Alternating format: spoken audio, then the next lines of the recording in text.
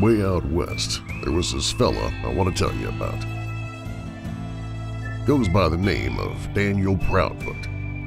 At least that was the handle his loving parents gave him way back when he was a little feller in West Virginia. His story got its start back in the early 1980s, just about the time of Ronald Reagan in them Star Wars movies. I only mention it because he liked them. The movies, I mean, not Mr. Reagan. See, this Proudfoot, he called himself the Dan. Now, Dan, there's a name for a nice young Jewish boy. There's a lot about the Dan that made him different. And I don't mean different in a bad way. No, sir. This Dan was unusual in a good way. Some might even say extraordinary. Now, this dude here, I mean this Dan, he lived at a place called Boulder, Colorado.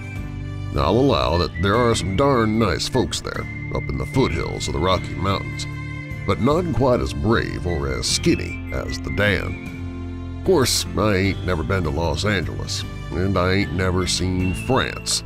But I'll tell you what, after seeing the Dan, I'd say he's about the bravest and skinniest young gamer and game explainer east of the Mississippi. And sometimes there's a man, I won't say a hero, because what's a hero? Sometimes there's a man, and I'm talking about the Dan here. Well, he's the man for his time and place.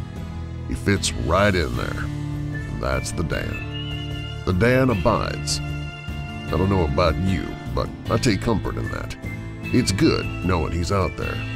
The Dan, training snuggle foxes and communicating real clear with all us sinners. I sure hope he has a happy birthday.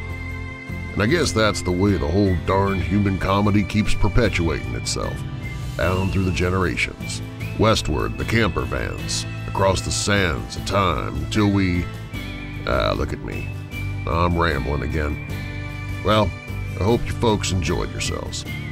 I hope the Dan enjoys himself.